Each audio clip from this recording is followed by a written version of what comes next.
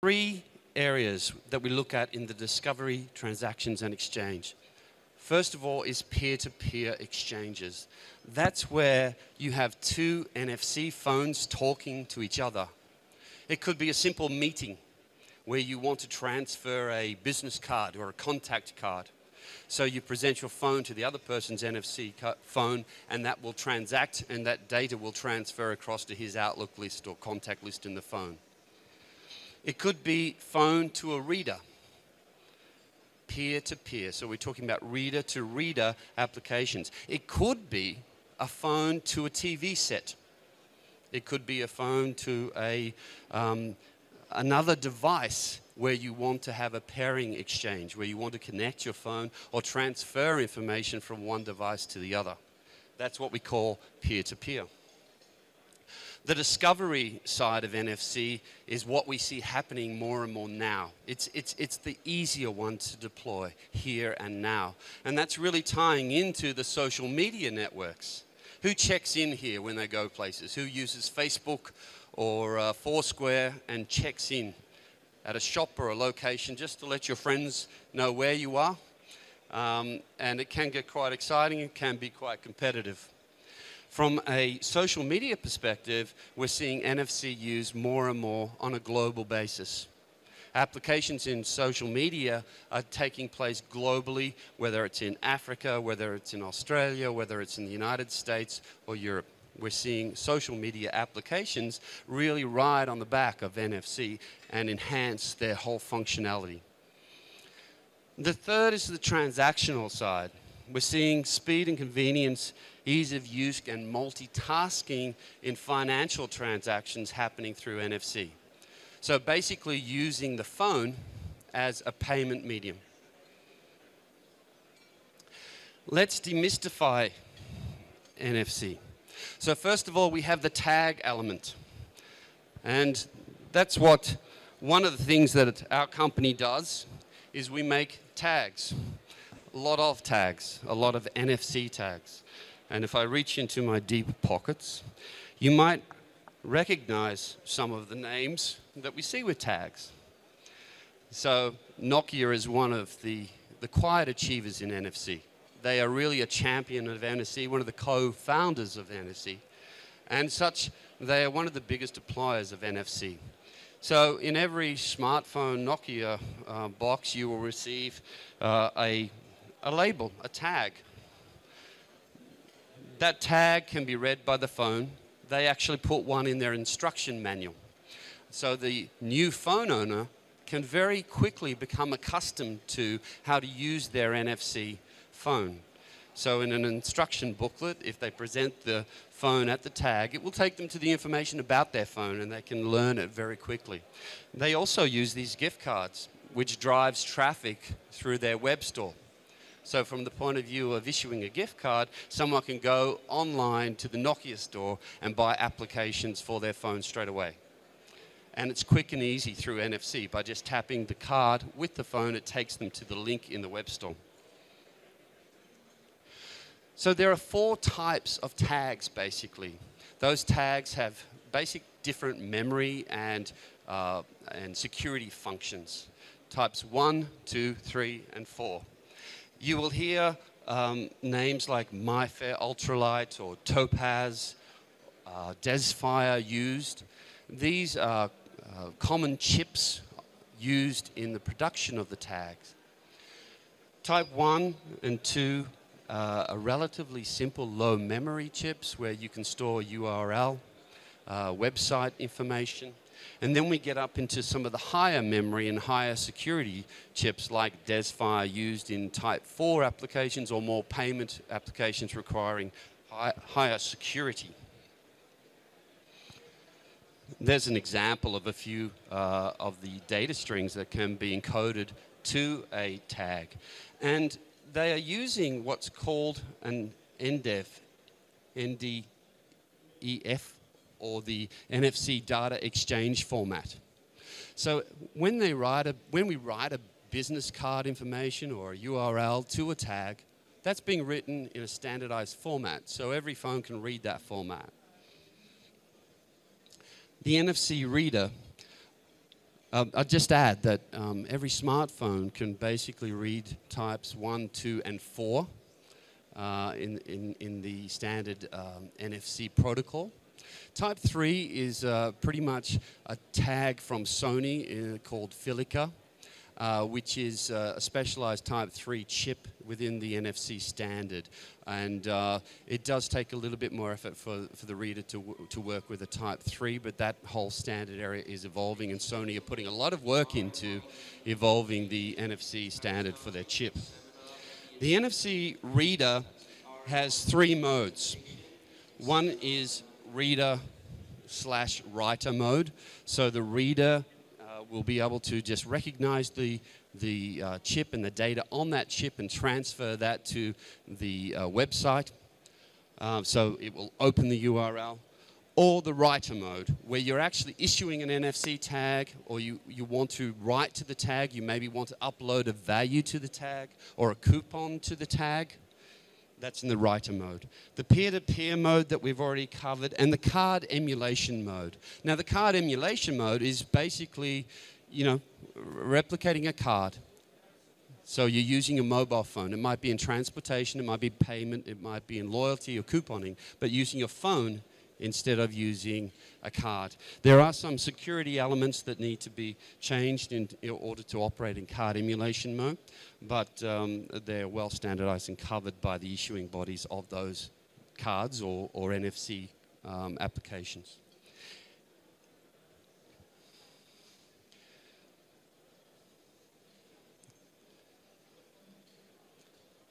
Let's look at some of the exciting parts now. That's some of the technical stuff covered. Let's look at some of the applications. On top and in the media, we hear a lot about those payments, ID management, payment, and transit. NFC applications at the top of the iceberg. But all underneath the iceberg, we're seeing smart posters, e-marketing, content sharing, shopping, couponing, entertainment, social networking, mobile services, the list goes on. And NFC creates really endless imagination as to what you can do with it. But what is NFC challenging? It's challenging traditional thinking versus NFC thinking. It's just like what the smartphone, what the social media world is doing to us. That's the same effect NFC is having on our application world. So in the traditional thinking world, we have the applications of payment and transit and ID management and mobile services. In the NFC world, we have smart posters, we have e-documents, we have e-menus, we have m-shopping, we have couponing, we have entertainment, and we have social networking. Under the traditional thinking, the banks control the payment, the transport companies control transit. We have mobile services controlled by the telco. Now we're seeing this whole new spectrum of players come into transaction community and interactions into the whole e-commerce hub. So we're seeing merchants play a role, and we're seeing event coordinators such as this exhibition play a role in using NFC. We're seeing the merchants become far more involved as well in interacting with the customer through the mobile phone, through the internet, through NFC technology. In the traditional thinking, we have a lot of secure elements. In NFC, we really have no secure elements. The level of interaction is really cut down. The walls are cut down significantly. It's operating in open protocols that everyone understands. So what's changing? Well, there may not be any more bank cards anymore, which some of the card manufacturers might not like to hear. There may not be a transit ticket anymore because it might be on your phone. No reader or badge key in identity management because we just use our phone. We really are seeing a whole change in the way in which things are done. Even couponing. Couponing in the United States has traditionally been handed through the shopping docket or through promotional docket. Why not do it on the phone? It's changing the whole world of couponing and could, in fact, open up couponing again in other new markets that gave away the old-fashioned system years and years ago, because couponing now through NFC is really sexy and really interesting.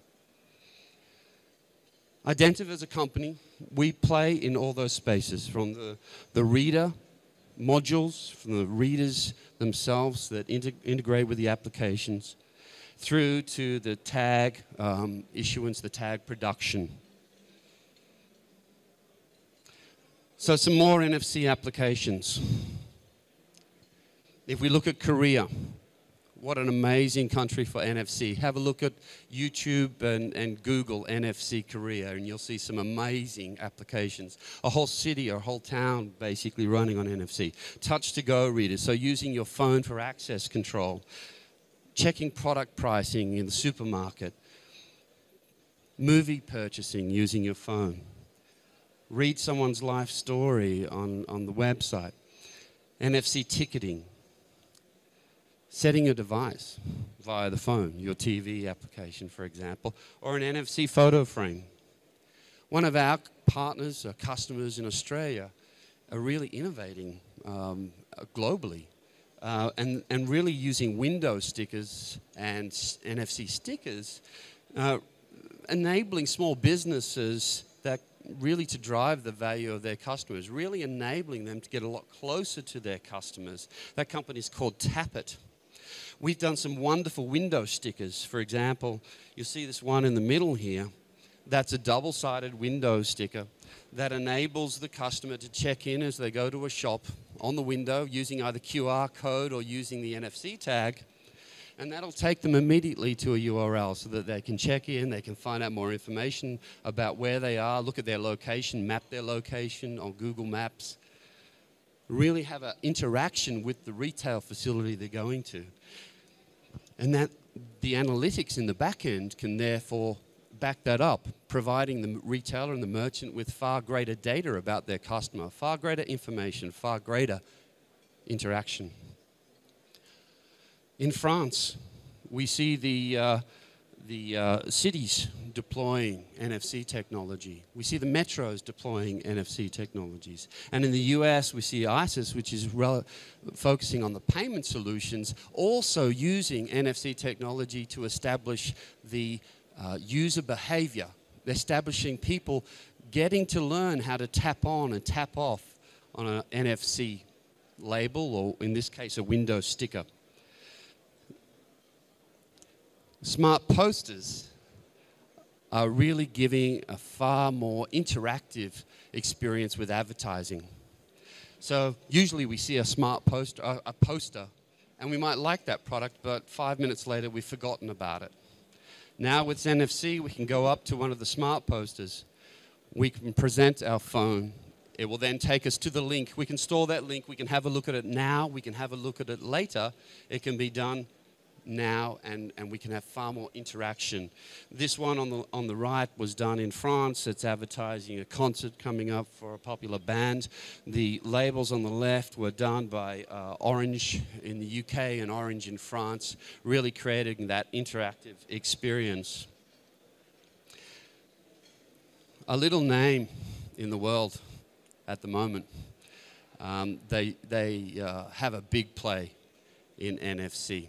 I'm holding one of their phones at the moment, which is a Google phone made by Samsung. Google are deploying NFC tickets as part of their Smart City program. This one was provided for them for Austin, Texas. Well publicized and a really high security type 4 chip, some large memory on board, enabling them to really deploy some smart stuff on their application. But this was used for location basing. So basically, I'm in a shop or I'm at a location, I present my tag, and here I am. It's all happening then on my mobile phone. And I can log into that and keep that on record and a file. I've mentioned Nokia. Really, they are one of the biggest deployers. They've got a wonderful stand here. If you have a chance to look at their stand, look at the new Windows phone coming into play and with NFC. And they're doing some wonderful applications around the world, not just on the fact of the tag in box, as I mentioned, but also some wonderful deployments. I'll mention a couple of those in a minute. And my favorite, okay, so this is my favorite. It's a fridge magnet. So if anyone wants to see a fridge magnet, I have a fridge magnet. And could you imagine getting a fridge magnet from the local takeaway shop? But how many people keep the menus in their cupboards, or keep the numbers on file, or the plumber or the electrician, whoever that may be, and presenting your smartphone, and it automatically dials into that service provider. So fridge magnets are very important. But fridge magnets and NFC are all, if we're talking about operating in a metal environment, we need to realize that there are special tags that work in a metal environment that will enable the RF to work on a metal substrate, which we provide as well. So we're seeing larger deployments of all these unique tags around the world. Payment. When we talk about a metal environment, well, phones are metal. They have a large degree of metal in them. If you just take a plain NFC sticker and work on the phone, it probably won't work at all, or it won't work very well. So to establish the phone sticker, we make a special sticker that will go onto a phone. Now, the phone sticker can be used in a couple of ways. It can be used to bridge the technology. So until the time that all the phones out there are NFC, you can issue tags that become a unique identifier for that person. And they can feed into your network, and they can play a role in identification. They can play a role in couponing, in loyalty, in ID. So we need to make special tags for that. This is a new tag called TomPay, which we deploy in a card. We work with the card manufacturers. We supply them with the RFID inlaid on a substrate that enables it to work in a metal environment. They laminate that into the card. That can work within the card factory's standard printing and personalization processes, and it comes in a little pop-out area like that. So when the bank or when the card company distributes the card and the letter in the envelope to the end user, they can simply pop it out and place it on the back of their phone. And we're seeing a large adoption of those types of products on a global basis. I think probably the most highly publicized recently was the Barclay card in the UK, which was publicized. Business cards, key fobs, beer coasters, wrist straps, bottle labels, billboards, interactive toys and games. The list of NFC-enabled devices and labels that are going onto these products, or inlays that are going into those products, are endless. Back to Tappet. They're really deploying some applications that are driving the whole retail experience, whether it's for McDonald's, whether it's for the local hardware shop, the movie cinema, the automotive manufacturer or retailer, the local supermarket. We're seeing a lot of these applications deployed. This application here was the recent HTC One deployment or release down under. It looked at basically issuing a wrist strap, NFC wrist strap to the user and involving them in the whole NFC experience for the launch. So we're seeing NFC taken into a whole new field, such as exhibitions like this. Could you imagine walking up to one of these exhibitors and just presenting your phone? They've captured your details, they write the information, they automatically have your record. And if you want quotes or information, they can follow it up far more easier. This is a wonderful application where they're tying in NFC, smartphone technologies, and location-based activities in Singapore. So basically, the activity is taking place all around the country, and we're getting really a good understanding of usage, demographics in the country through the use of the smartphones and the NFC interaction. So whether that's a taxi company or whether that's a retailer or whatever there may be, there's an application there. And certainly this sort of demographic data is showing some of the back-end analytics that can be based around NFC technology. Don't know if anyone's seen Skylanders. It's one of the most popularized or publicized applications for NFC technology. Basically, if you're not familiar with it, all these little characters are characters in the game. And they are all NFC tagged. And they can be placed on an NFC reader and brought into the game. So your child may want a new NFC player in the game and go and grab it. They can take it out of the packaging and introduce it to the game. Very large deployment, very successful product using NFC. Now, I mentioned Nokia before. They have really had an award-winning application that was deployed in Dubai. Go and have a look at the Nokia stand. Look at what they did with free popcorn in movie theaters based on purchasing one of the new N9 with NFC phones recently. So basically, if you purchased a N9 phone, you could take it to the local movie theater and get a free ticket by presenting the phone, or free popcorn as well. What a great promotion. NFC is everywhere. We have probably the only advertisement is if you want to buy NFC products or find out more, we have www.identivenfc.com. You can go to that site and learn more about NFC. You can buy products on label, including print your own labels. So if you want your own label or photo or design on an NFC tag for your shop or for your application or for your customer, then you can do it online here and they'll be printed, encoded, and sent to you. So that's really all from me and our company, Identiv. Thank you very much. Are there any questions at all with regards to NFC? No? Feel free to take a brochure. And if there are, we have a stand over here. If you have any further questions, please don't hesitate. Thank you very much.